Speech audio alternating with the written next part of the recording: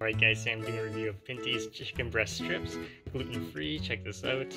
I've tried their other ones before, and they're actually pretty good. So I want to try the chicken breast strips. They were also on sale. And check this out. I'm going to put it in my air fryer. Here's the ingredients. And then I'll do a quick taste test. Alright guys, stay tuned. I'll be right back. Alright, so here's the chicken breast strips. So I cooked it up in my air fryer.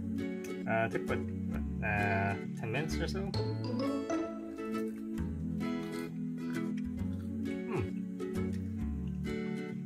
Pretty decent. It's got good flavor, it's tender. It's still moist. It's not overly dry. It's almost like a chicken French fry. It's pretty thin, so definitely check it out, guys, because it is seasoned, so it's not spicy or anything.